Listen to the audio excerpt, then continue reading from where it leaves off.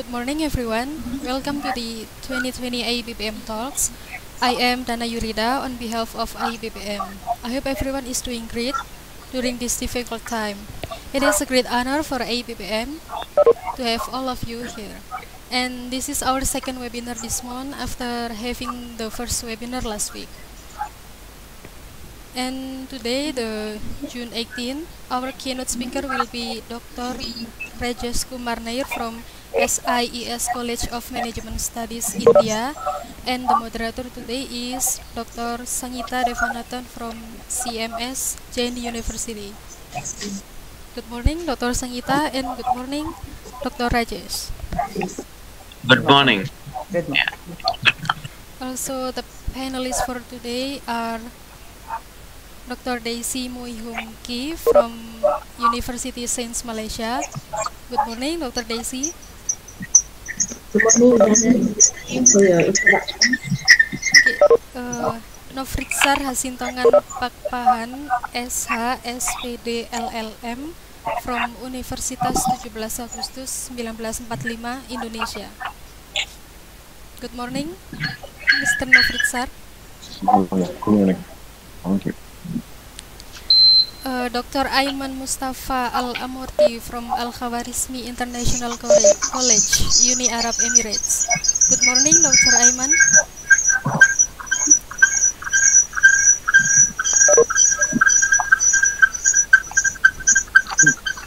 Hello. Hello, good morning, Dr. Ayman.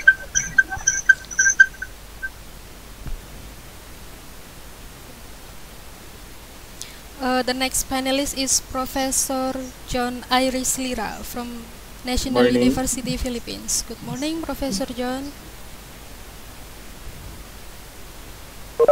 And the last panelist is Dr. R.K. Singhal from ABES Engineering College, India. Good morning, Dr. Singhal.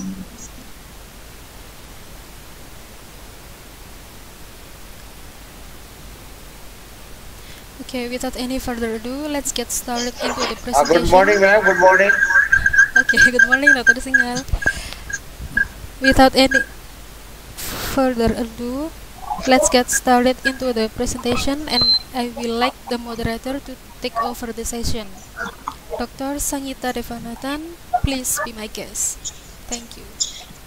Hi, a very good morning to all of you. I would request all participants to put themselves on mute before we get started. May I request all participants to put yourself on mute before we get started. There's a lot of background noise.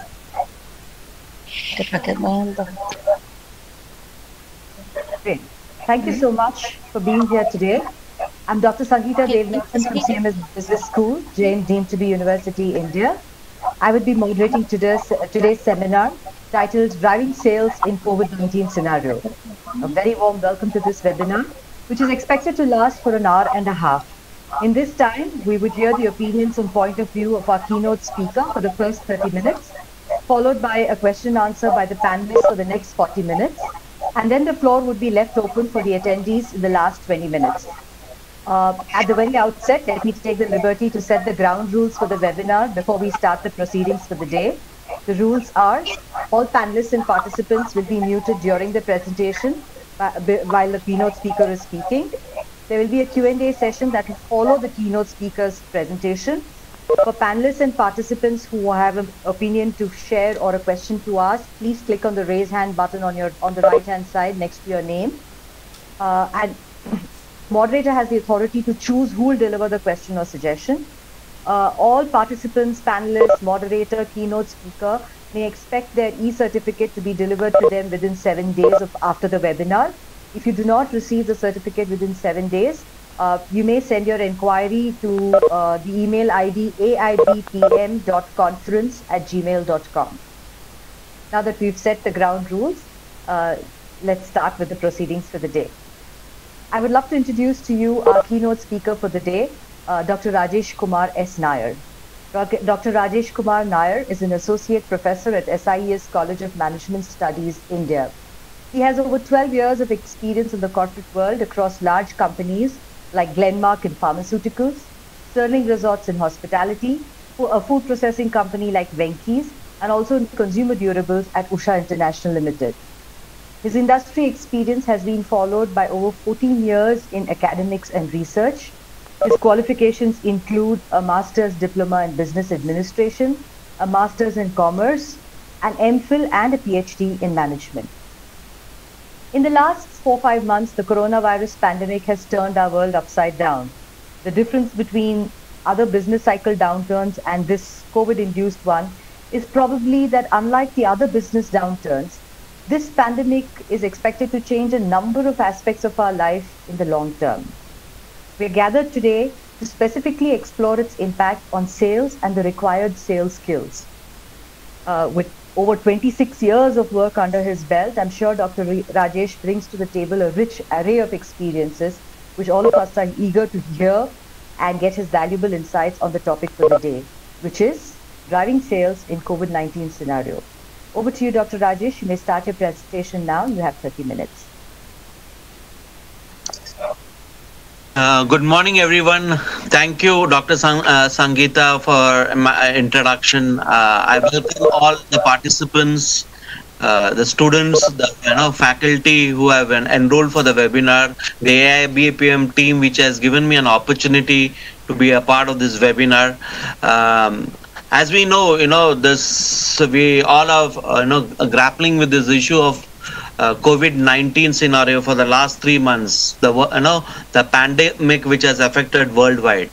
So, before we go into the sales aspect, I thought I'll give you an overview how it has impacted. COVID-19 has impacted the world. So I'd request the AIBPM team to put the slide 5 of McKinsey report.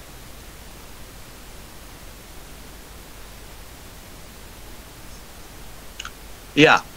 So this is as per the McKinsey report, June 1st, 2020, which shows that COVID-19 status as of May 31, 2020. As we can see from the slide, COVID-19 has affected virtually all the countries in the world. If you see, as per this data which is given over here, Northern Central America, the total cases was around 20 lakhs, 17,000. Okay, South America, it went to around 8 lakhs. Africa, it was more than 1 lakh. Europe was 21 lakhs, 42,000. China had around 84,600. As we know, it started in China from Wuhan. Okay, Middle East, Oceania and Asia, excluding China. So, COVID-19 pandemic has affected all the countries worldwide. If you look into the current scenario, I was just looking into the figures yesterday. Globally it has affected around 216 countries, and the corona cases in the world as of yesterday, it was around 7.94 million. The deaths were around 4,35,000. Out of this 7.94 million, United States itself has 2.18 million cases, followed by Brazil, which has around 93,000, Russia, which has around 55,000, Brazil is around 9,35,000, sorry. India is 3,54,000, and followed by United Kingdom, which is 2,99,000. So as we see that virtually most of the countries in the world has been affected, around 216 countries to be approximate, So it's a global pandemic, unprecedented pandemic, which has really affected the lives of many people across the world in the past few months. Can we go to the slide 7, please? Yeah. As we see, the disease progression, which appears to be following the 4 phases across geographies. First, when you look into the location of clusters, initially, if you see, the small number of new cases were seen in Asia, in countries like Bhutan, Laos, and Fiji, Africa, in Burundi, Namibia, Oceania, and North and Central America. And the second phase of uncontrolled acceleration, where the increasingly large number of incremental cases were observed in Asian countries like India, Pakistan, in Middle East, North and Central America, and South America. In the third phase, the spread deceleration, where there was a decreasingly large number of incremental cases observed in Europe, in countries like Spain, Italy, Germany, France, Austria, Czech Republic, Norway, Middle East, North and Central America.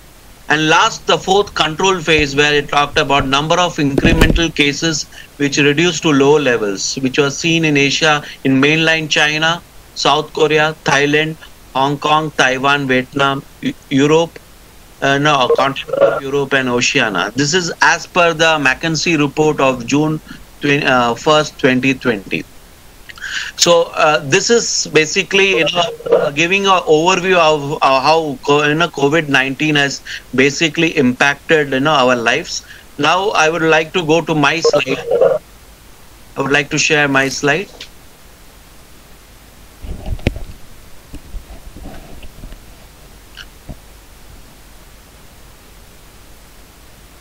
Is my slide visible to everyone?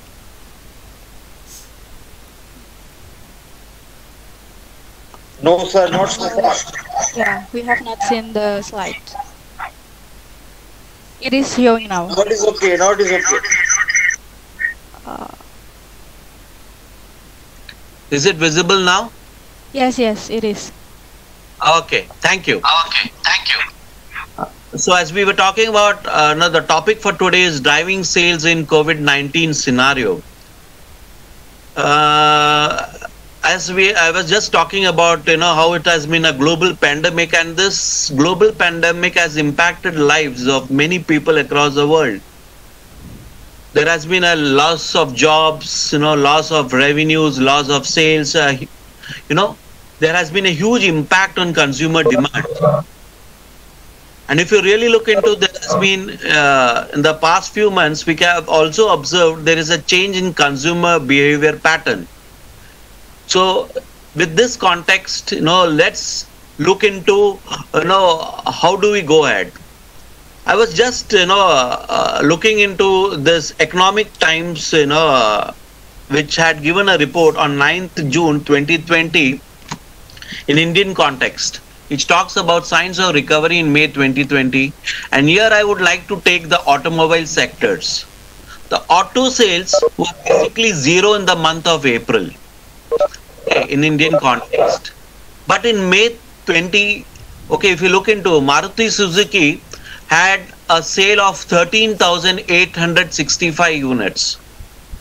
Toyota Kirloskar Motor had a sale of 1,639 units. Hyundai Motor India had 6,883 units. Mahindra and Mahindra had a sales of around 3,867 units. And Mahindra Tractors had a sale of around 24,017 units. But if you correspondingly look to the last year, May 19 of Maruti Suzuki, there is a huge difference. In May 19, the sales of Maruti Suzuki was 1,23,250 to the current, May 20 sales of 13,865, which means there has been a dip of around 88%. Similarly, if you look into Toyota Kirloskar Motors, May 19 figures, it was 12,138, and May 20 it has been 1,639. So dip around 86%. Hyundai Motors, if you look into, 42,502. And to May 20 corresponding figure 6,883, which has been a dip of around 83%. Mahindras, if you look into, from May 19, 20,608 to now 3,869, there has been a dip of around 81%. And Mahindra Tractors, if you look, the Mahindra Tractors is I feel now the company which has really shown an increase from the corresponding year. If you really see from 23,539 to 24,017, around an increase of change of around 2%. Besides this, there are interesting other aspects which this Economic Times article showed about, which said that the signs of recovery in unemployment, 20.2% unemployment rate in last week of May, lowest since lockdown began. As we know, the lockdown began in India, especially around the month of March, and April was typically a complete lockdown, and May we had some concessions given during lockdown. So there was a signs of recovery in employment, especially in the month of May. 21 million jobs were added in May after sharp decline in April. That's also something very interesting to note. And besides, this some other interesting article which I, aspect which I would like to talk about is there has been a rise in FMCG sales, around 8 to 9% growth in May over April, as per the industry estimates.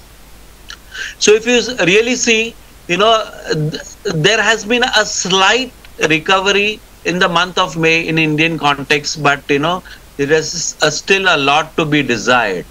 So this is as per the Economic Times, as I was mentioning, 9 June 2020 article. Now let's go to the next slide. Now if you look into the what are the changes which has happened into B2C market, now consumers have started shopping online. Many consumers who used to go offline and purchase goods, they've started purchasing online. They started downloading apps and they started shopping online. So this is something which has been observed, and consumers are now more willing to switch across. Okay, to new brands. They are ready to try new brands. They are ready to they browse through, since it has been observed that on average families spends a lot of screen time, especially, so they check in new websites. They also look into new grocery stores. Okay, this is as per the McKinsey report which I had sent across to all you participants. Okay, it is there in the page 36. I have taken it from there. And another thing which has been seen is that there has been a refocusing towards domestic and local activities. So these are the changes which has been observed in the B2C market. Now, another interesting aspect is that there are new ways of working for employees. Again, from the McKinsey report which I had sent to all of you, June 1st, 2020, page 36, 83% of employees are willing to work remotely versus 37% pre-COVID-19 scenario, which means the employees are ready to adapt to the new ways of working, which is a very interesting thing which has come across in this COVID-19 scenario. It has been also observed that 50% of respondents recommend the improvement of implementation of new technological tools, and there has been around a 6% increase in efficiency through virtual working. Because as we know, for employees, especially in a country like India and all, where traveling takes a lot of time, on an average, an employee spends around 1 hour going to his office and 1 hour coming back. So he or she, the concerned employee, has been saving this time. And because of the saved time, there has been an increase in efficiency. So this is something which has been come about very interestingly for employees, as per the McKinsey report. And now another interesting thing is that we have seen that worldwide companies like Facebook and Twitter announced its intention to allow majorities of its workforce to be remote. So this is what has been seen. They are looking into a possibility even after COVID-19 scenario where the employees can work remotely. So I am sure many other companies would look into such changes. So in short, we are seeing a tremendous change which is happening in the work process for employees across the world. Now, the scenario also gives a rise to the need for new selling skills. For example, in pharmaceutical company, now the physicians want medical representatives to, basically promote using digital platform. So they do not want the medical representatives to come offline. They want the representatives to come online. So besides this, the challenge for also companies to focus on new selling skills for sales representatives using technology. And so which means what? Which means the sales representative has to be adapt with the new digital platforms. They have to be adapt with the new digital marketing practices. And the another important aspect is the art of selling online is different from art of selling offline. Okay, when you look into selling offline, it's very important with respect to your personal interaction, which means your the way you approach, your body language, everything matters a lot. Okay, before you start a conversation with your customer. But when you look into selling online, it's very important to be adept with the new digital platform. I should be able to use it. I should be able to understand, how to handle, issues when there are technical failures. I should be able to engage my customer, whether it's a physician, whether it's a, corporate, person. How do I engage? What are the content I would like to show? How can I keep it engaging? How can I keep my slides attractive? Which means there is a need for making the concerned representatives understand that the art of selling online is different from art of selling offline. So this scenario has really posed a challenge for companies to make the, especially the ground personnel adapt to the current realities. Now let's look into what are the various challenges which the COVID-19 scenario has posed to companies. First is, for every company when you look into, they have to define the existing situation of business. Now, this is something very challenging because we have seen how externally there has been a huge impact. So the time is important for the proprietors to introspect the current scenario of business. Only after introspection and a discussion with like-minded people, then we will be able to define the existing situation of business. So that's my submission. Then the another aspect for the companies is, how do I deal with the new scenario? How do I deal with new technologies? Okay, if I have to communicate to my especially target audience, how do I especially look into my channels of distribution? How do I motivate people? Because there's a sense of panic, and as we know, if our internal customers are not taken care of, our external customers would always be impacted. So it's very important to deal first with the internal people, because there is a sense of panic among internal customers. They feel whether their job would exist or not, whether they would be relevant in the new scenario. In such a scenario, it's very important for the companies to assure the people.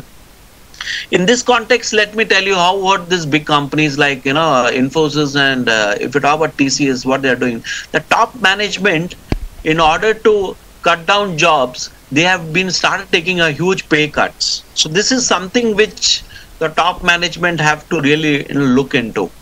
I was just speaking to one of my friends who works with Hindustan Lever, and she was saying to me that when the scenario happened, the chairman of the company had an internal interaction with all the employees. It's important for the top management to communicate with all the people.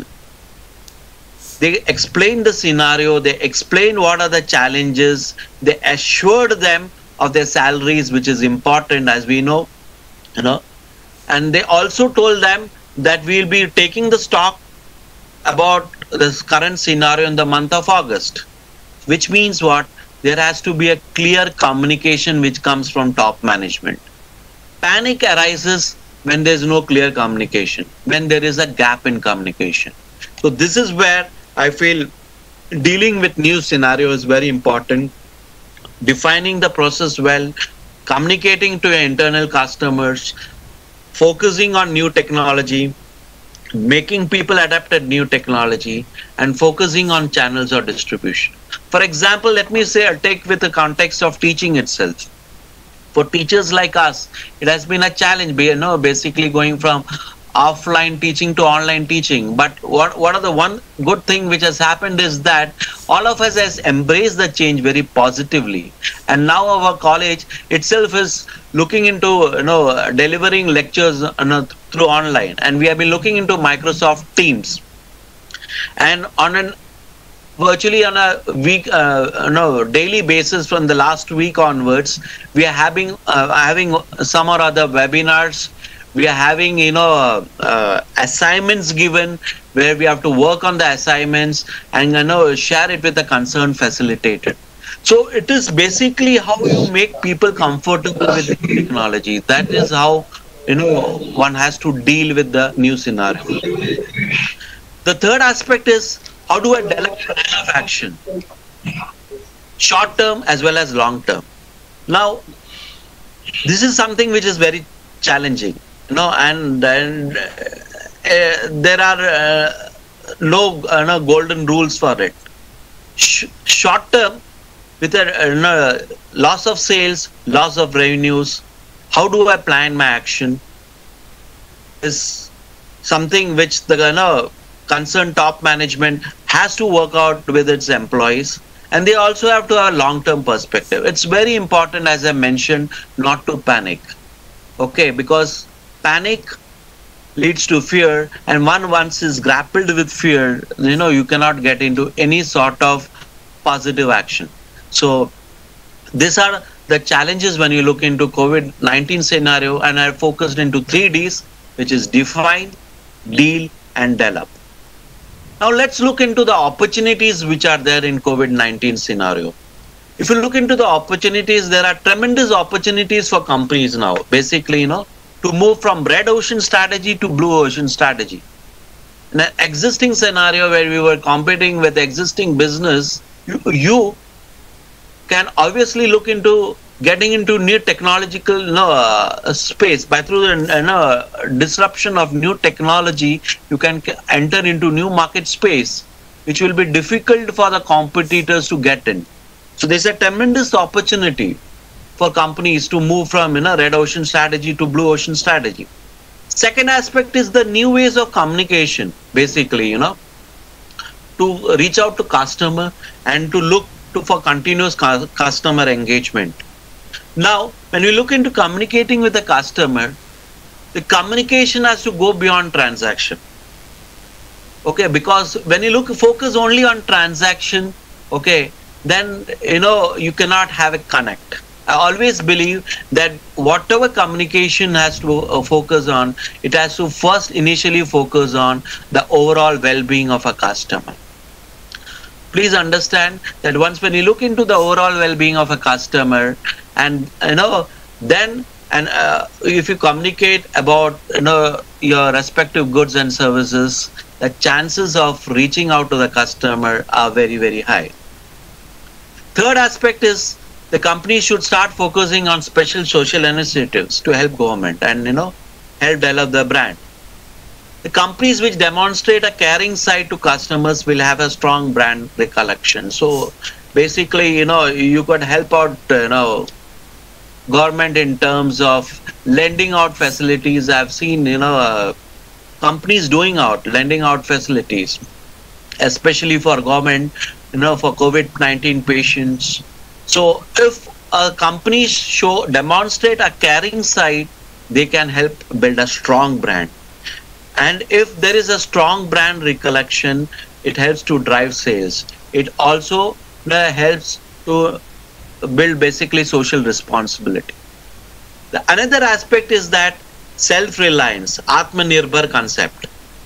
What do I mean by Atmanirbhar? Atmanirbhar, as our Honorable Prime Minister Shri Narendra Modi has focused upon, is to produce things in a country indigenously. It is high time that companies also start looking into having this Atmanirbhar or self-reliance concept. Only if you have Atmanirbhar, then only you can able to overcome this crisis which has grappled the whole entire world. Thank you. Thank you, everyone. if there are any questions, if anybody would like to ask, I'm ready for questions. Dr. Rajesh, I think the panelists would have some questions immediately, and we will take it up from the participants at another later point. Thank you for the wonderful presentation, sir. It was quite an eye-opener. May I request you to stop sharing the screen, sir? Yes, I'll do that. Right. Over to our panelists now. The first panelist that we have is Dr. Daisy from Universiti Sains, Malaysia. Interestingly, she is an OB and HR professor, so I'm sure she would be able to get a very different perspective to this whole issue that's being discussed today morning. Over to you, Dr. Daisy. Thank you, Dr. Sangeeta. And I would like to say thank you to Dr. Rajesh for your wonderful presentation. It's very detailed and it's very relevant to the current crisis, what actually happened to the sales. And my question is, what could be your practical advice to companies that, they have a sales team? What are the things that they need to do in order for them to protect their sales as well as to increase their sales? Because there are many companies due to the crisis, the pandemic, they have actually, the crisis actually affected their business and performance. So what could be your practical advice to actually help the company to actually protect their revenue and also maybe a way to increase their revenue?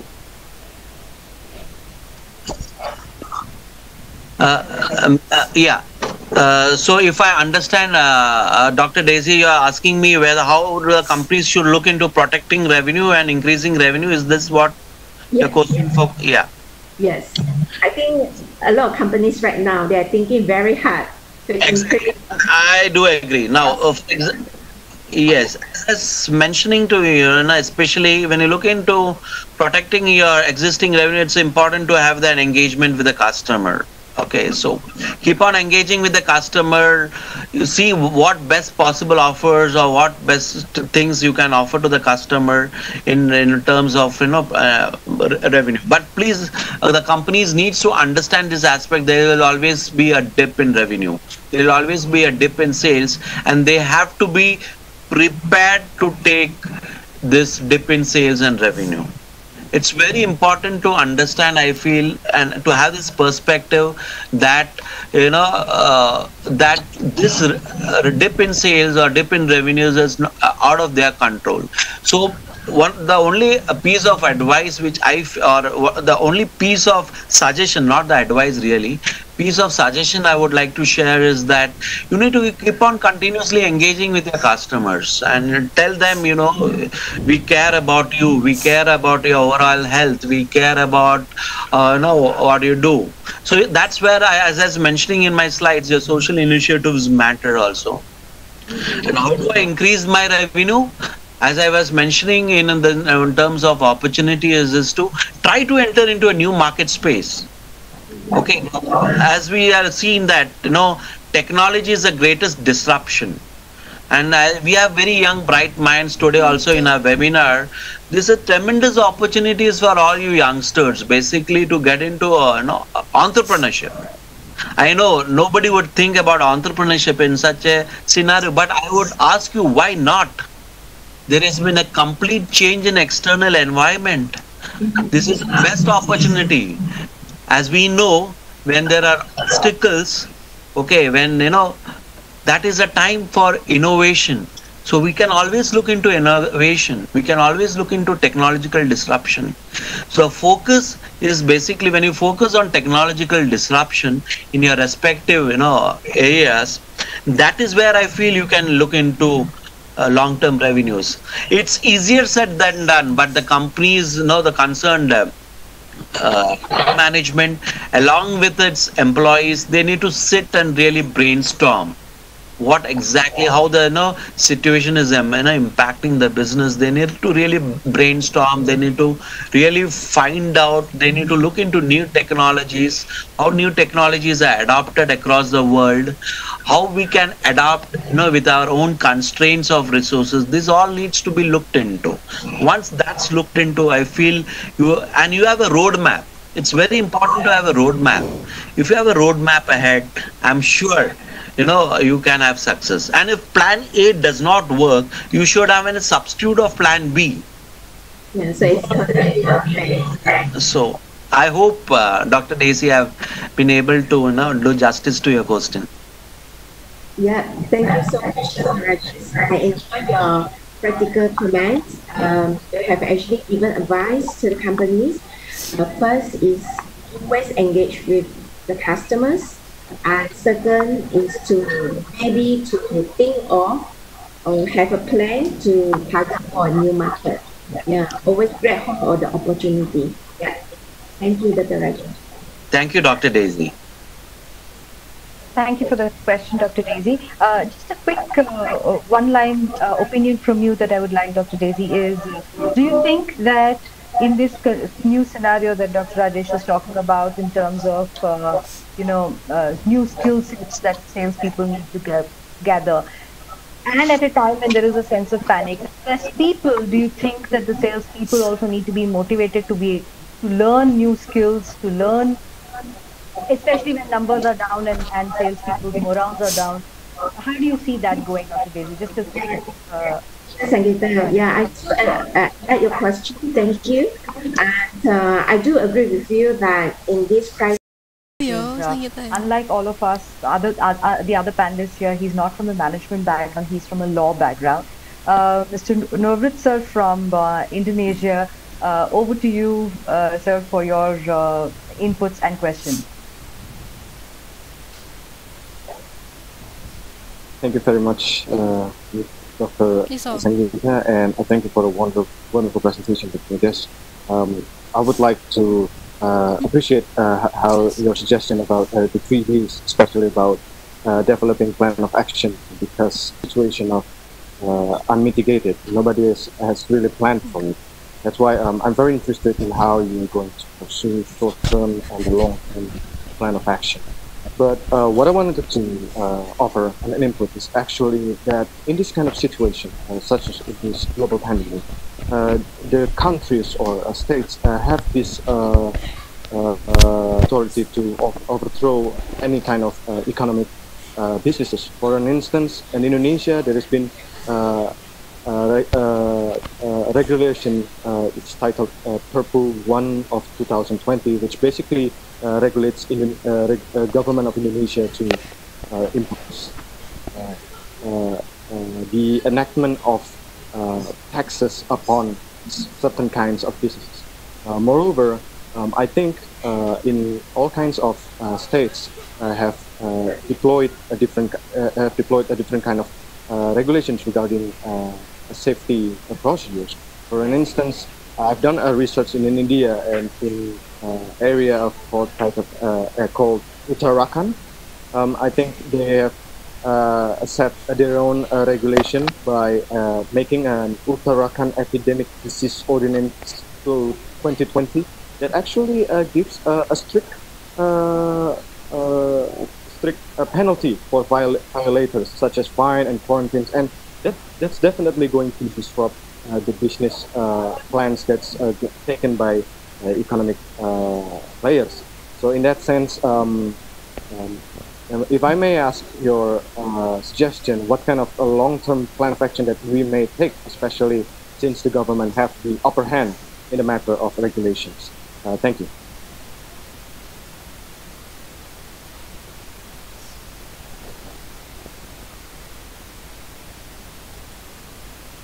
Dr. Rajesh, would you like to take that question? Long-term plans, considering the government has the ability to take an upper hand to take stringent measures to manage the pandemic. Have I summarized your question correctly, Mr. Novritsar? Yes, Dr. Thank you very much. So You mean to say if I get the question rightly, are you talking about the government initiatives in this regard? Yes, because whether we like it or not, government has a lot of hands on the matter of business, especially since they are controlling the economy of the state. Correct. With respect to our country, when we look into our government of India, basically have been announcing a lot of packages for MSMEs.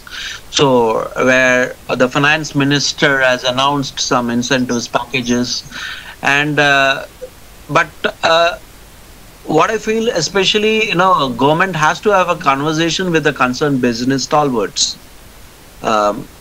It's very important when they have this conversation with this industry stalwarts, they understand what the scenario, what are the issues grappling, and then come up with the incentives.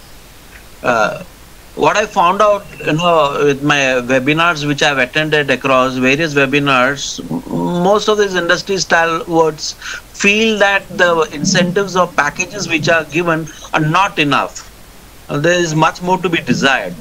So it's very important for the industry basically to spell out, what exactly they want to the government, and then only I feel this government can take initiatives. So it's a two-way communication. So if the government has to, put it across the specific packages or initiatives, they have to get inputs from the industry stalwarts, and that is where I all big bodies, definitely can help it out. If that answers your question, John? Yes, thank you. I agree, because there has to be a communication between government and economies players in the matter. And if I may add that I agree with I truly love your idea about red ocean strategy and the blue ocean strategy. And if I may add in the perspective of law that the new economic player that's moving into a different field doesn't have to be scared as long as you know the legal grounds, and do not be afraid to use the technology, especially if you're entering some sort of electronic contract, online contract, and that as long as you manage to be careful with each state's regulation about the online contracts, and that way I think that's maybe can help drive sales during this COVID-19 pandemic. Thank you. Thank you, Novritsar. Thank you. Thank you so much. Just one quick point that I would like to bounce off, Mr. Novritsar, is do you think, especially the region that we come from, the Asia-Pacific region that we come from, which is kind of labor-intensive, do you think if the pandemic and its impact would see some changes, governments taking a relook at labor laws, and how that would go about? Just a quick point from you on that, your experience. Okay. All right, thank you for your question, Sangeeta. If I may answer it. So basically, the situation of the global pandemic, the COVID-19, is really unmitigated, because as we know, we are accounting for some states to develop their own stable situation, especially in the economy. But in the matters of labor law, we have to say that the government prioritized the labor law, because to prevent some sort of financial aid to the citizens, they would prefer to prioritize the labor laws application, because in labor law they are obligated for the board of directors, or basically the owner of the companies, to pay the incentive or the salaries towards the labor despite of the situation. However, if we are acting as the business owners, we can also argue that this kind of situation is known as force major or emergency situation. So this is really nobody's fault. So we're just trying to manage to survive one the another. So in other words, I think that there will be further changes in the labor law, no matter what kind of country you are in. Thank you. Thank you so much. We now move on to our next panelist, Dr. Ayman from UAE. I'm sure his perspective is also expected to be very different, because it's a region which is export heavy, and maybe the challenges that they face are slightly different from what we face. It's an export-heavy, highly dependent on exports kind of an economy. So how does it really impact? And let's hear it from him on his views with the current situation. Dr. Ayman, over to you. Did you hear me? Yes, sir. Please go ahead.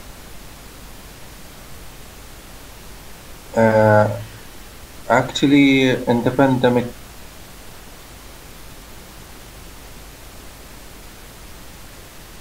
the customers of behavior is become more close to be more shopping, finding new ways for exporting and importing. Dr. Rajesh mentions there's a high demand about online purchasing. As you know, Amazon shareholders, it's increased around 6 billion, and they hire around COVID-19. So I think in the next few months, the world will become more changed to the responding to COVID-19.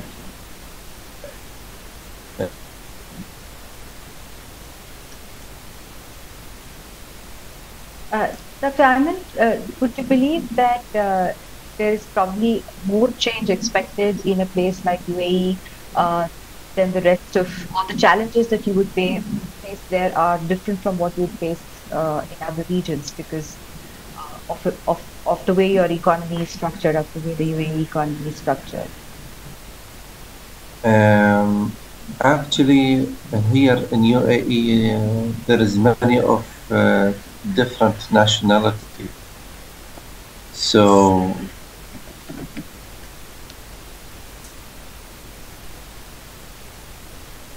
closed, some of them, they are shrinking to reduce and downsizing the stuff. So I think the challenges in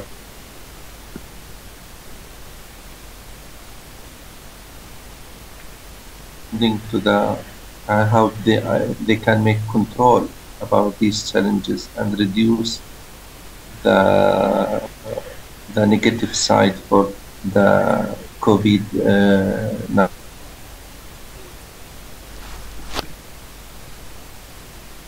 UAE more positive and be increased next 1 year because you know there is Expo 2030 next year in Dubai, and I think Expo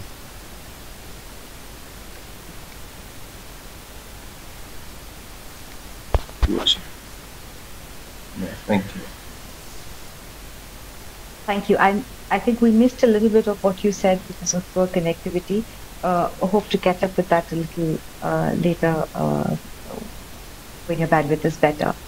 I would now like to move on to the next panelist, who's Professor Jain Irish from the National University of Philippines. Over to you, sir, for your inputs and questions, Dr. Rajesh. Thank you so much, Ma'am Sangeeta, for having me. Also, I would like to express my gratitude to Dr. Rajesh Kumar Nair for discussing a timely, innovative, and empirical topic. The topic that you discussed enlightened the audience on the opportunities in business, entrepreneurs, and workplace in this pandemic time. Also, I would like to thank AIBPM for having me in this webinar series. Right now in the Philippines, most of the entrepreneurs and businessmen and women were shifting from manual going to online services. So some of our local businesses that were small experienced closure due to this pandemic time, due to lockdown. And on the other hand, bigger companies adopted online services up to 80%, leading to 100%. So as much as possible, they shifted from online services to avoid contact face to face, no, from their customers. So actually, there were a lot of platforms that were developed here, and I would say that the government lacks of some probably promulgating laws in terms of online selling. Now, my question to our speaker, who's a very intelligent speaker, Dr. Rajesh, what are the innovative and sustainable online selling platforms that you can recommend and can be adapted for and by the entrepreneurs in this 21st century or in this pandemic time? And also, can you cite some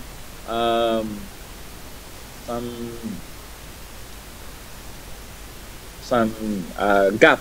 I mean, some ways to address the gap on online services for the government.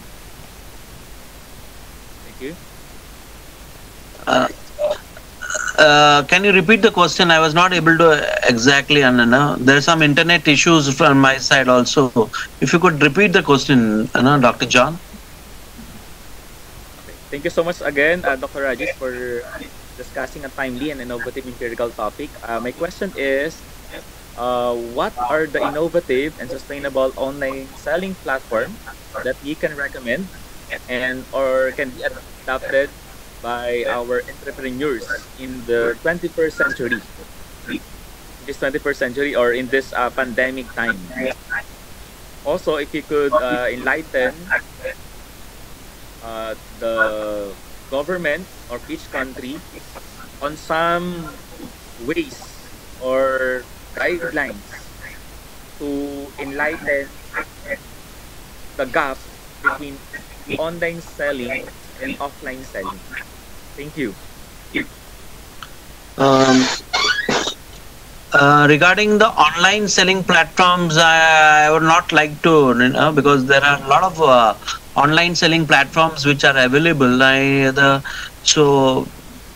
I think so. I need to check on which are the online selling platforms which will be useful for the concerned entrepreneur.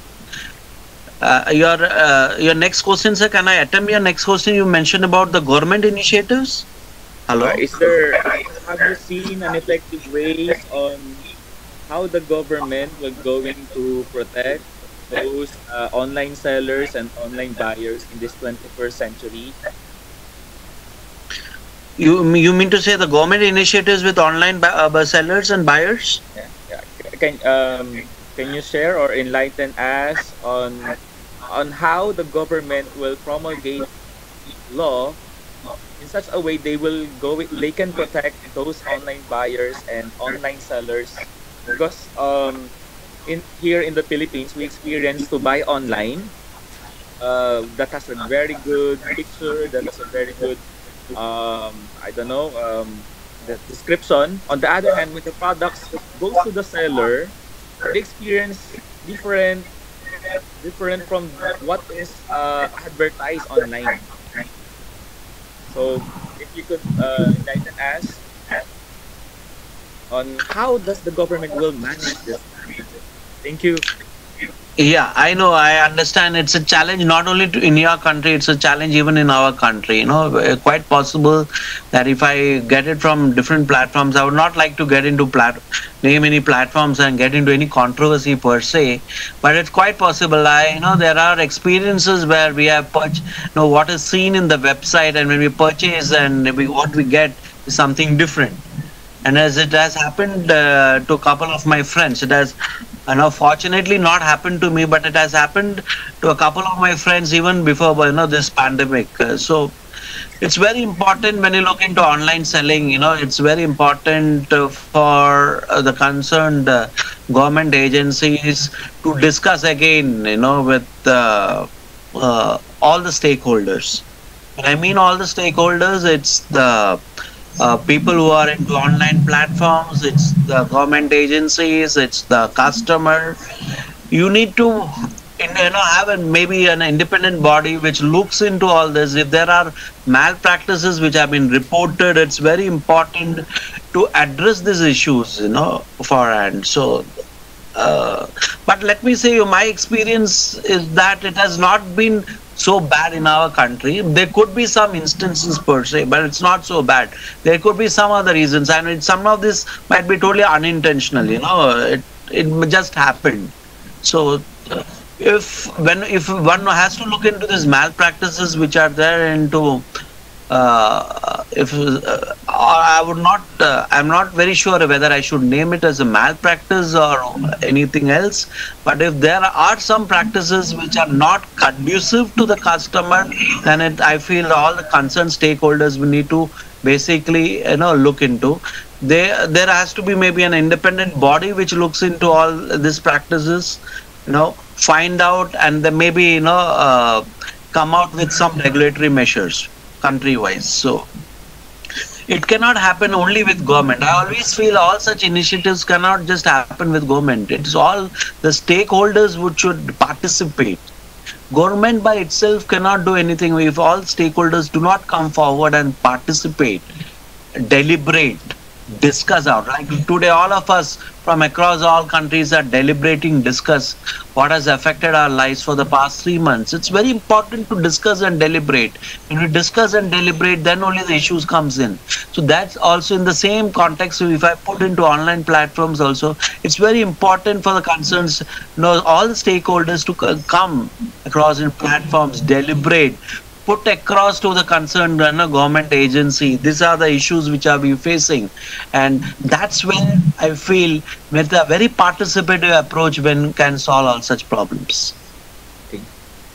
Yes, Dr. Rajesh, I agree with you, that there would be a collaborative and holistic discussion between all stakeholders, from consumers to those entrepreneurs and government.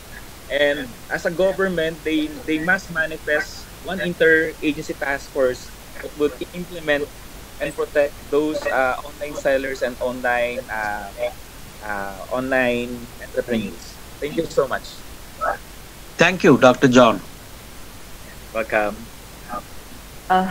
Thank you, Dr. Rajesh. Thank you, Dr. John. I think that was a very interesting point that you raised, Dr. John, on with the new forms of sales that needs to happen. Do we need to take a look at what should be the new norms and rules that regulate it? Do we look at different regulations that would be more relevant to a new, to a changed scenario? So that's a fantastic point that you raked up. Our next participant now is a panelist now is Professor Krishna Koppa from Business School, Jain University. Professor Krishna, with your wide experience in sales across different industries, we would like to hear your thoughts and views on what has been shared by Dr. Rajesh, and if you have any question for him, considering that you've done sales in various industries across consumer durables, telecom, etc. So over to you, Professor Krishna. Yeah, thanks, Dr. Sangeeta. Thank you very much, Dr. Rajesh Nair. I think it was a great presentation revealing many of the facts which we knew, but has been interpreted very differently, which make us think very differently in terms of, is it the time to revisit the business model once again because of this COVID, or is it all about online versus offline now? I think it's a very thought-provoking kind of a presentation you have made. Congratulations on this. A few views from me, which probably will lead to a question that can be posed to Dr. Rajesh here. Couple of things. One, I think this pandemic has really made us think very differently in terms of how can we engage consumers in a new era, which obviously every businessman is going to think about it. Or is it going to redefine new businesses altogether? Because this pandemic has literally changed the entire fabric of socioeconomy or culture or even demography of the world. So I think businesses which are already existing today or which were there till yesterday have been started on certain fundamentals on identifying certain opportunities based on this fabric, but this fabric itself has been disturbed or altered now. So it means that I think the business have to go back and start understanding the world altogether, because the needs and desires might have literally altered, which will obviously impact the share of wallet from a consumer perspective. The consumer is going to spend very differently in current as well as future as compared to the past.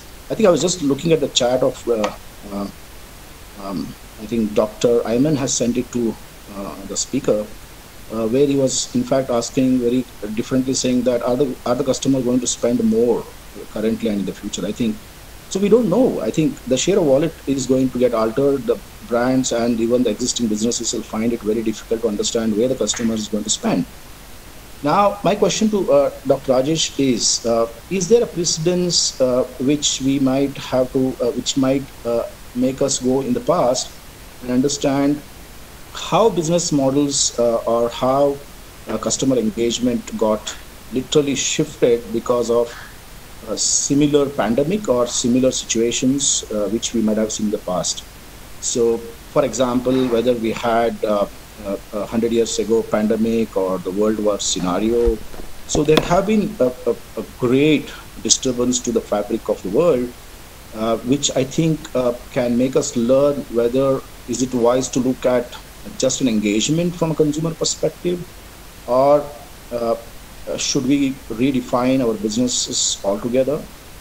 New opportunities will come in. That's the reason I think you addressed the point of the Blue Ocean strategy. The second question to you, Dr. Rajesh, is in terms of how consumer groups will get shifted in the future, or probably the layers get shuffled. You can start seeing a lot of homogeneity across the borders, I think, in terms of behavior. I think over a period of time, demographic or geographical segmentation was overtaken by psychographic. Okay, people have started understanding lifestyle as far better segmentation for most of the businesses. Now, I think this pandemic is going to make us revisit this process altogether, because does it make a sense to segment consumers, because we will find a large chunk of a scale of consumers across the world who are going to behave in a far, far similar way. So will it lead to an opportunity for our businesses who can literally look into a large scale businesses because they have a large opportunity to tap on? Will it lead to a far bigger businesses globally? Okay, so this is my second question to you, Dr. Rajesh. Over to you.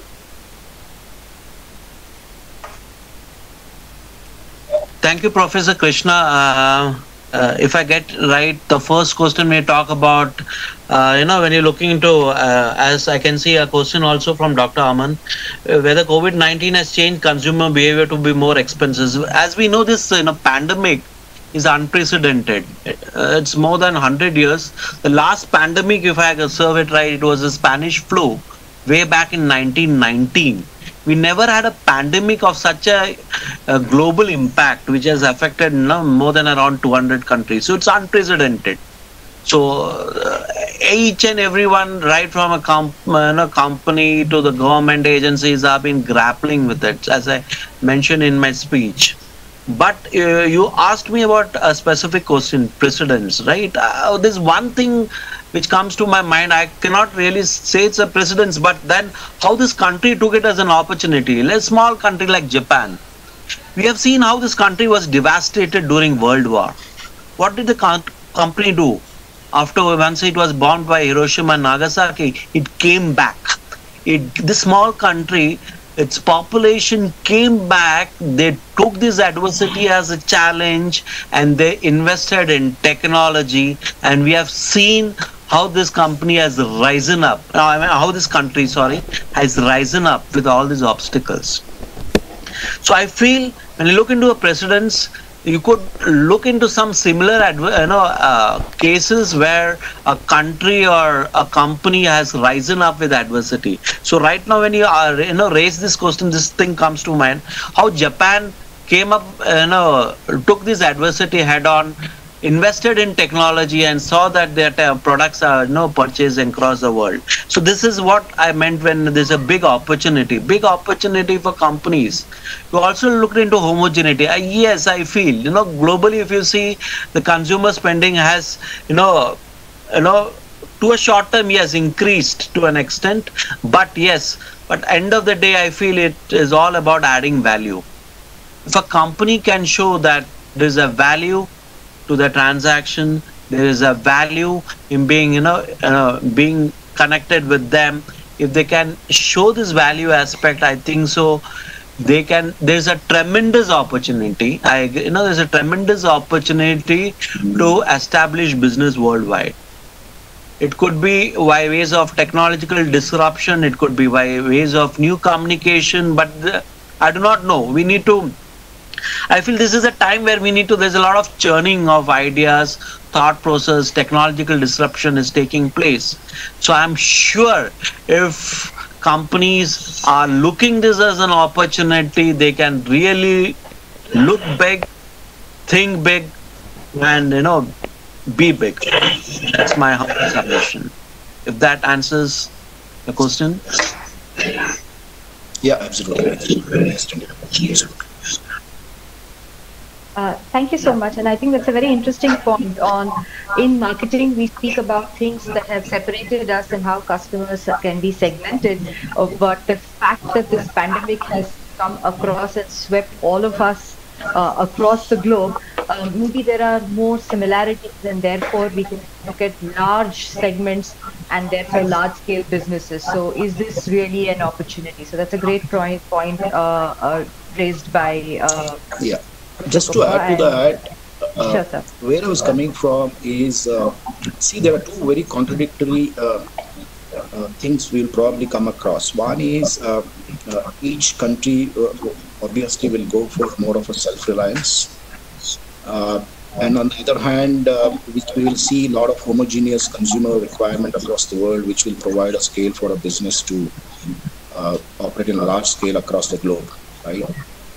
And on the other hand, you have self-reliance. So each country wants to be very protective about its own businesses and society.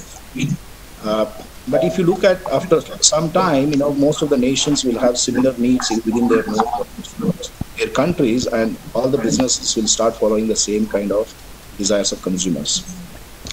Now, what it will probably lead to is, will it lead to more of innovation or will it lead to more of imitation? Because, I innovate one product in my country, which obviously, is self-reliant, and I will look into my country and nobody will allow me to sell in their country. But the same set of customers exist in other country and somebody copies my idea in their country. I think because since the needs are similar, the consumer behavior is similar across many, many nations, not necessarily all nations. So will it lead to more of imitation rather than innovation? I think that's the point I want to raise just for a discussion.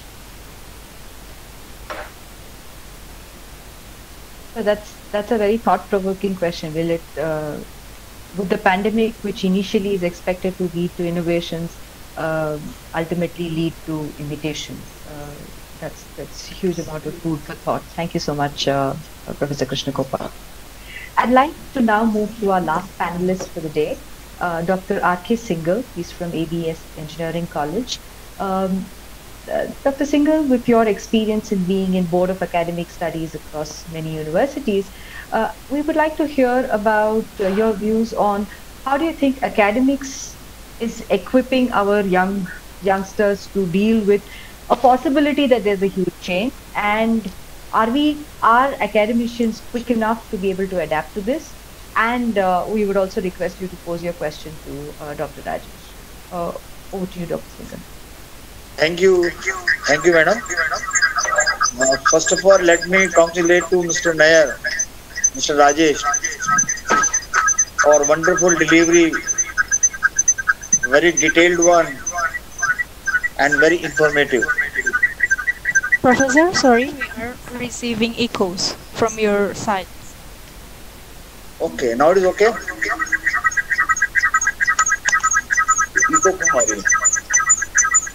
We're still receiving echoes right now.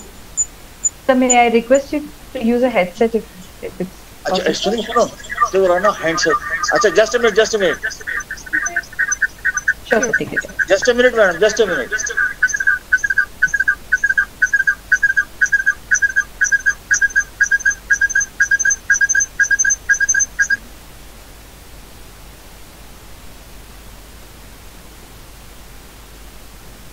Just a minute, madam.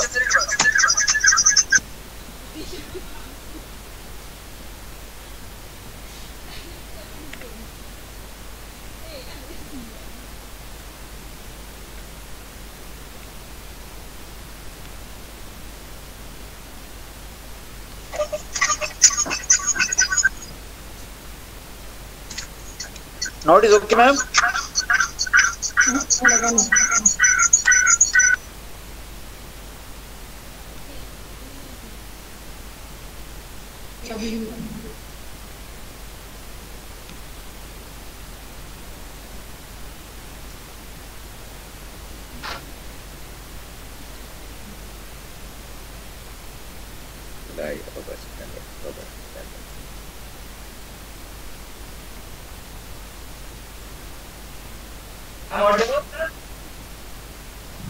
Hello? I think you're logged in with 2 accounts. If you may just log out of one account, you may start. Please start. Am I audible now? Yes, you are, sir. Please go ahead. Hello? You're audible. Please go ahead. Okay.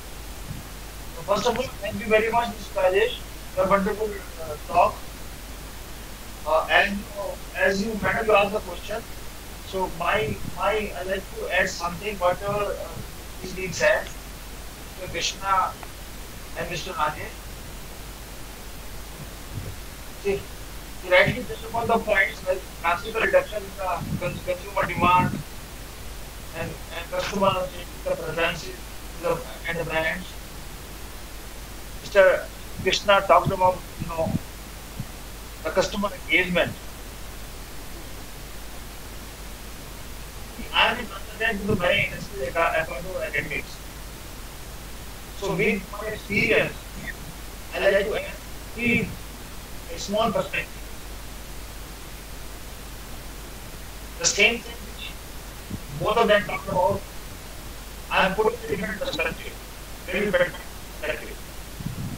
According to me, it's a 3-point agenda. First, my advice to all sales people, vice president of sales, and owners of the company. Right? It's a pandemic situation. Lot of challenges are there because consumer demand is drastically reduced.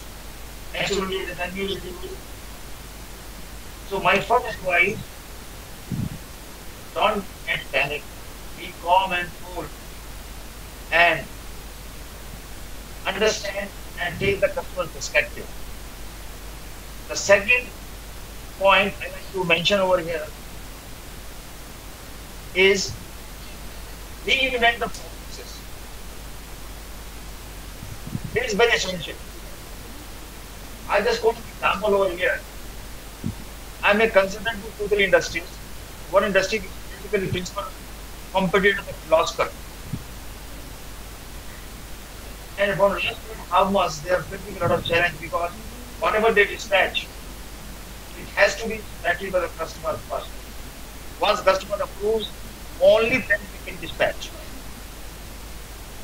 We study the processes, I reinvent the process over there, and through the video shoot with the inspector, we inspecting the products, get it up to the customer and dispatch. Because unless they dispatch, they cannot get the menu. So what I'd like to mention over here, we as a professional, we as a people, we do not look always at the top management, whether we are working as a middle management or we are working as a senior management. We have to reinvent the processes, right? Once it is done, the third point I'd like to mention over here, the outreach program, meaning thereby we continuously take the feedback, review. Once we take the review, go back to the first point and come to the second point, reinvent the processes. This I like to mention over here. Now, Madam asked the question about the academics. Madam, across the globe, a lot of changes happened in academics. Apart from the offline teaching, people have changed to the online teaching. The basic challenge for the academics are, one, how they engage the students. Two, how we make students interesting to the studies. So that's a basic question. Our third challenge is assessment. On online, however, there are a lot of the tools are available across the globe, but there is no. It is not a. You cannot reduce the chances of cheating and all this. It's very difficult to have a online assessment. So there is very challenge in the academics, right? Yes, we as academicians, we have to educate our students. We have to make them serious about the thing in the online studies. Now, my question goes to like this. See, a lot of people talked about B2C marketing. I have attended a lot of webinars on the sales, but most of the people talked about the B2C marketing. My question goes like this. See, B2B marketing, they have a different challenge. How do you deal unless you meet physically? Because normally deals are in the range of crores. Such deals are cannot decided online unless you meet physically over a lunch, over the deal. So my request, Mr. Rajesh, can you put some lights to the people who are engaged in the B2B marketing, how they can close their deals in this particular situation? Thank you.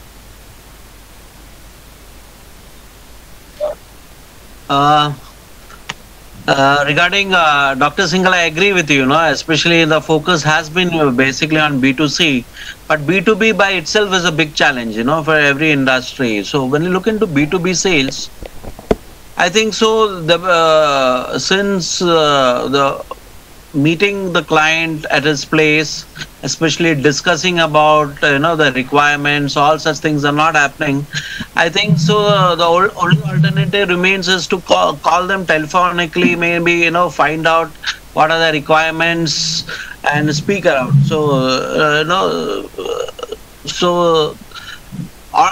Maybe online, I'm not very sure online can do justice to this thing, but then like for example, like the webinar which we have today, where we can see to each other and talk to each other, maybe by video conferencing they can speak to each other, discuss out what the requirements are, and then just go about it.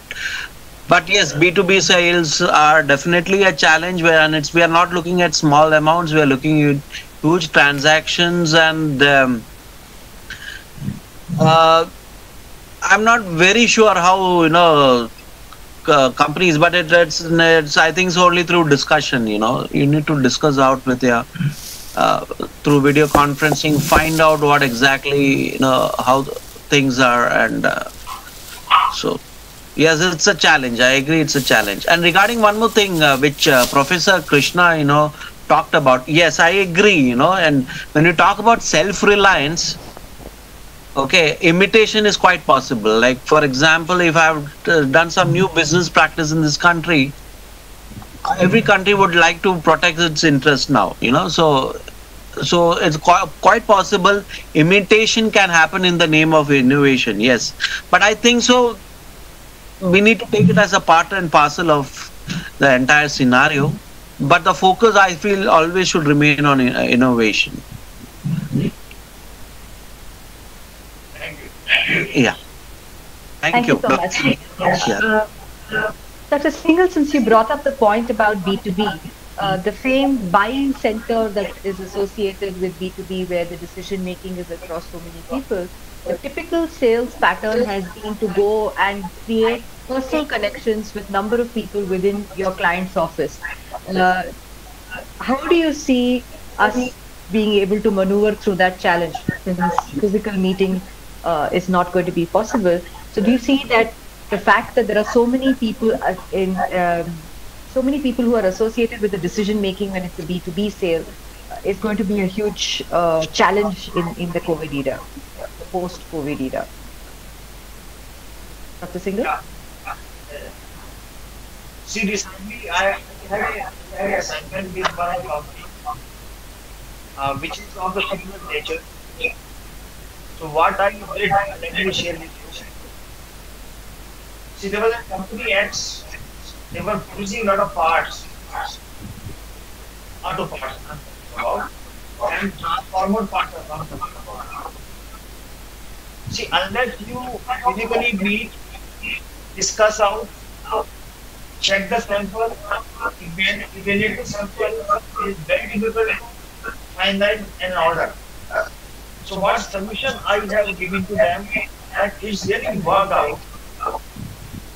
See, on through a mobile, a video, all right, we are able to create a situation where things were practically inspected within a team.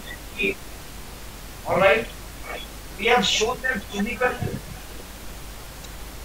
appearance, the physical dimensions, the physical characteristics, all right, the physical fitting with the other part. So this how we are able to solve this particular issue, and these people are able to make all the orders, but few of them, which was physical. Yes, I agree. B2B marketing, unless you meet physically, it's very difficult to close sales team. Rajesh rightly said, just to connect, whether you in any media, any online channel, software, you can hold a conference and can discuss out that you can do, but unless you come across physically, it's very difficult to people satisfied. It is our own desire, because it's such a huge amount. Unless you meet physically, discuss out, you understand when you meet people online, it is very difficult to gauge, understand the body language. When you meet people physically, you can understand the body language, and something sometimes is not telling, it's not being told by anybody. Still, you can guess what is going on in one's mind. It is very important, particularly for the deals like in roads. It is my perspective, because I already work for more than 23-24 years in the industry. I close deals of roads, so I understand how important is understanding the non-verbal behavior of the people. All right, before you close the deal. That's all. Fantastic point, sir. How do we maneuver through this challenge of taking the non-verbal cues, which is so important in closing, especially a large sale? Thank you so much for your inputs, Dr. Singhal. I think we have two participants who've raised their hands. Parul Agarwal, you may ask your question now. And then we will have the next question is from Nirvan, and then we will wrap it up. Parul, you can go ahead. Kasi salamonya No, madam. I request all participants to put themselves on mute except for Parul Agarwal. No, madam, there wasn't a question. It was a by mistake. The things are quite clear. Fair enough. There is Nirvan who's raised his hand. Nirvan, you had a question? Nirvan Yasin? Ya. Saya kurang bernafsu dengan apanya.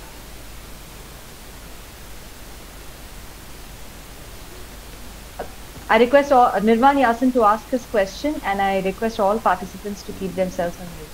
Everyone, you could go ahead and I ask guess your question. Mr. Nirwan doesn't have a question too, but Question. there is one question from Dr. Firdaus Malik. Please, Dr. Firdaus Malik, please go ahead.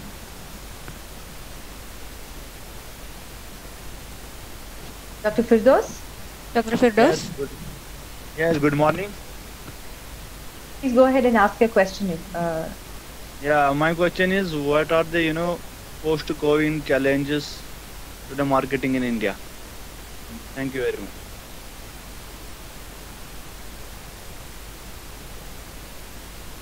Dr. Rajesh, would you quickly like to address that before we wrap up? Yes, as I mentioned in the, especially in my presentation also, there are a lot of COVID-19 challenges. First, the short term, how to basically increase my sales, how to increase my revenues, how to see that I don't lose business. So there's a lot of challenges. So as I was mentioning in my presentation also, with every challenge there is an opportunity. So instead of focusing too much on challenges, let's look into an opportunity. So that's what the entire crux is that let's not just focus into a red ocean strategy. Let's try to get into and create a new market space. That is something which then every company needs to look into a challenge. So the challenges for in marketing in India, not only in India, in any part of the country or in any part of the world, is to how to look to these challenges as an opportunity. So with your own market space, if you can look into differentiate yourselves, and get into a blue ocean strategy, believe me, you can do great sales, you can generate a lot of revenue, a lot of business. So let's not emphasize too much on challenges, I feel. Let's look into an opportunity, a God-given opportunity for us to evolve, as we have seen how suddenly the focus has been on environment in the last few months. How people have started talking about environment, how it's important to take care of environment. So there is a lot of churning of thought process which has been happening, and I'm sure here also let's look at it as an opportunity. With the challenges of sales and revenues, let's look into an opportunity, and let's companies need to invest in technologies. Okay, I know every technology comes with a cost, but then they need to invest in technologies in long term, for long term benefits, because all said and done, technology is the way ahead, and we have seen that in teaching, we have seen that in all spheres of our life. Technology is the way ahead, and here also when you look into the challenge, I feel investing into technology in a long-term perspective and basically communicating to your customers on the basis of technology is the way ahead. Thank you. Thank you so much. I request all participants to put themselves on mute so that the echo goes away. Dr. Sangeeta, there is one more participant who raised hand. Is there any Sonia. change? Yes. Sonia, would you like to ask your question? Yes, ma'am. First of all, good morning to everyone, all the panelists, Rajesh sir, and all other participants. It's a very pleasure to hear you, sir. My question is regarding the employment rate that you have discussed in your slides. And the question is that now the companies have adopted a few measures, and they have started, working with less number of employees than before. More of the employees are working remotely. So do you think, sir, that after this pandemic is over, the employment rate is going to get down because now the companies are trying to work with less number of employees than before? Sonia, a very pertinent question to all young. Can I know you're a student, Sonia? Are you a student? Yes, sir. I'm a student. Yes, sir. I'm a student from ABES College, India. Okay, fine. It's a very pertinent question which has been asked by all my questions. Is it going to affect employment? See, one of the things for all youngsters like you need to look into is that companies are not looking into adding on to new workforce. Let's be very realistic about it. They are going to look into existing workforce, and it's very important for youngsters like you to upscale you have to have different skill sets.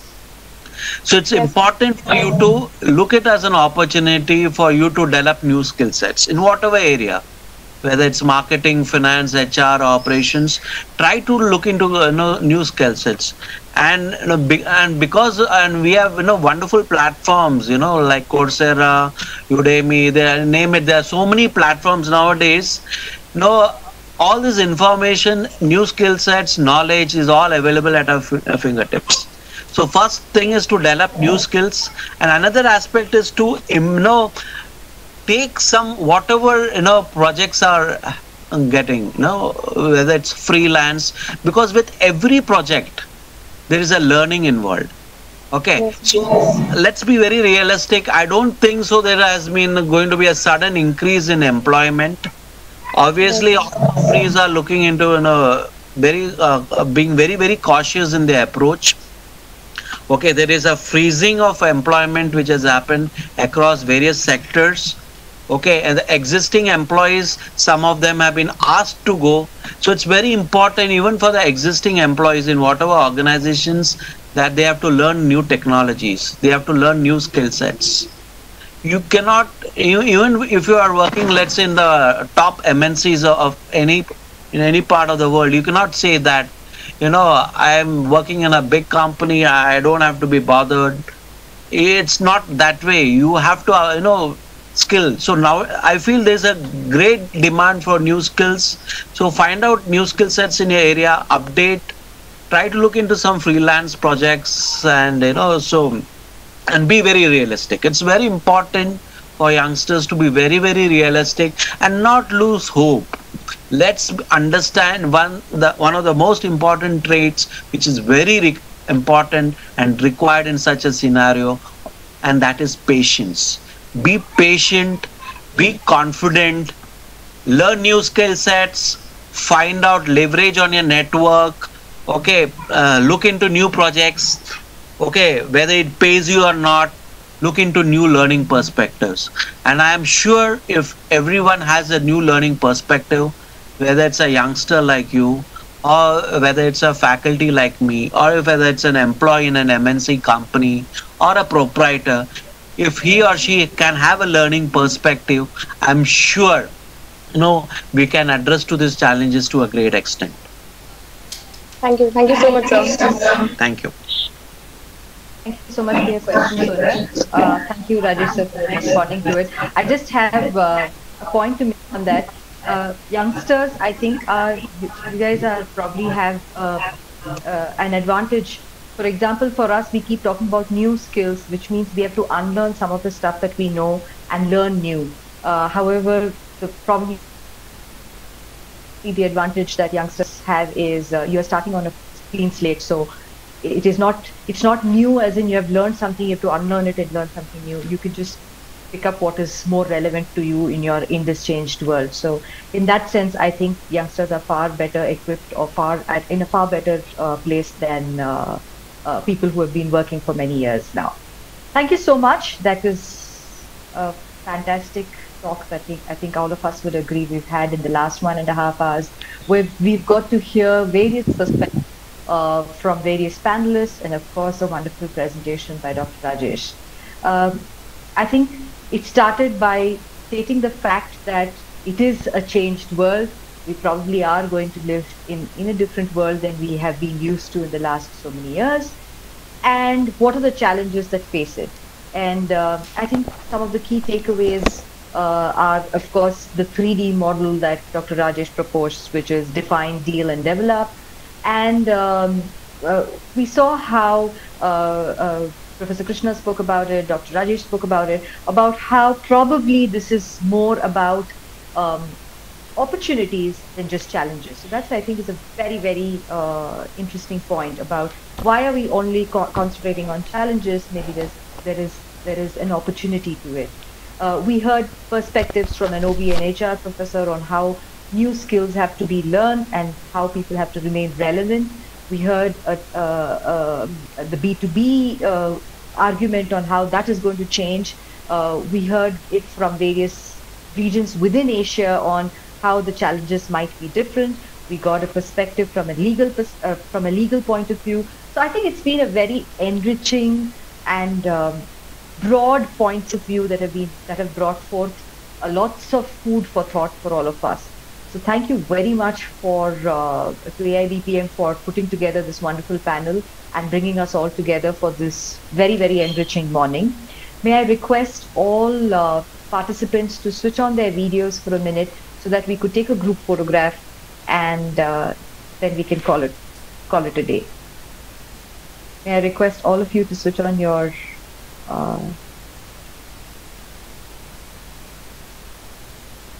videos for a minute for a group photograph. May I request the IBPM staff to confirm once the group photo has been taken?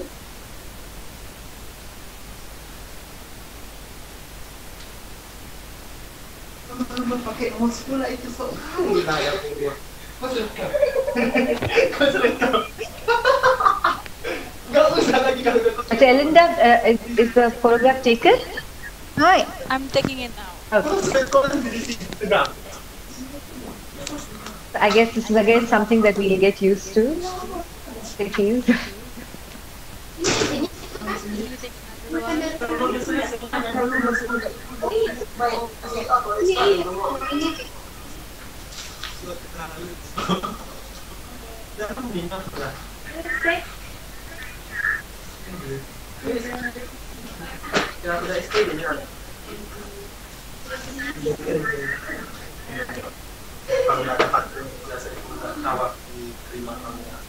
Sudah dapat dicek apanya?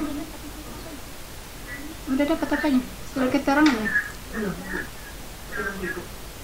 Enggak, surat Okay, it turns out good, Dr. Sangeeta. Thank you so much. It's done? Yeah? Photograph is taken? Yes, it's done. Thank you so much. Thank you so much. It's been a pleasure having all of us here. You may expect your certificate in the next 7 days, else you may write to AIBPN. Thank you once more for being here. Thank you all the panelists. Thank you, Dr. Rajesh, for your very insightful Thank you, madam. Thank you.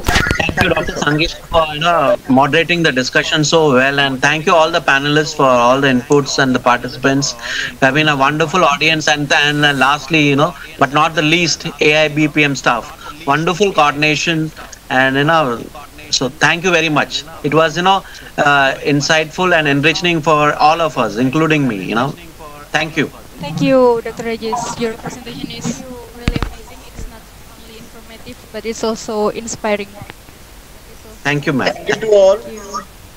Thank you very much. Thank you very much. Everyone for coming, and we will see you guys on the next webinar. Thank you, Dr. Sangeeta.